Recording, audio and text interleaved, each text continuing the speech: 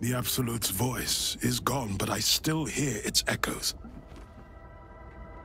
Reflections of reflections.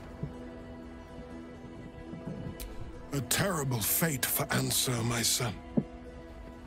Yet my hopes for the city's future have never been higher. I failed, Father.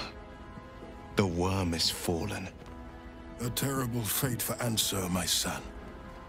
Yet my hopes for the city's future have never been higher. I don't understand. You and your allies slayed the undead terror that was once the Great Ansur.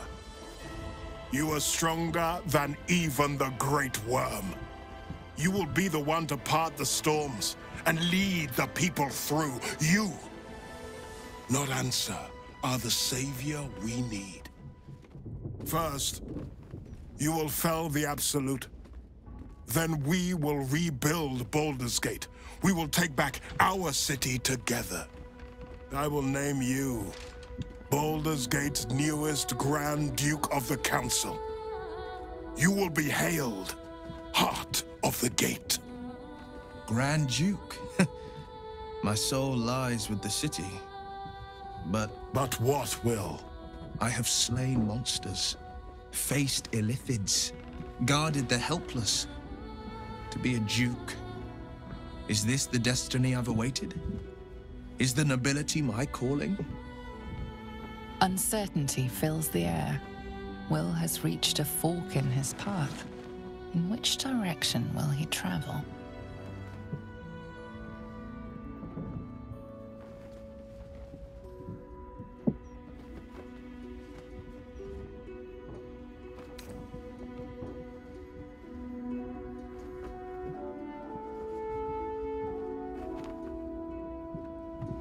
Wyll? Courage, insight, strategy, justice. These were the lessons my father taught me. Baldur's Gate is my home, and I am its servant. I will be relentless in my pursuit of the greatest good. I will sooner die by Mazora's hand than let her endanger the city.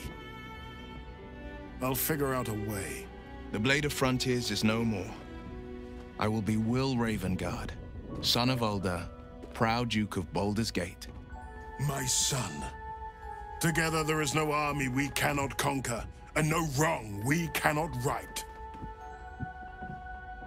Hail, Duke Wyll Ravengard! Duke Wyll Ravengard. Wyll's courage and enthusiasm warms the air. With him at your side, the road ahead doesn't look so insurmountable.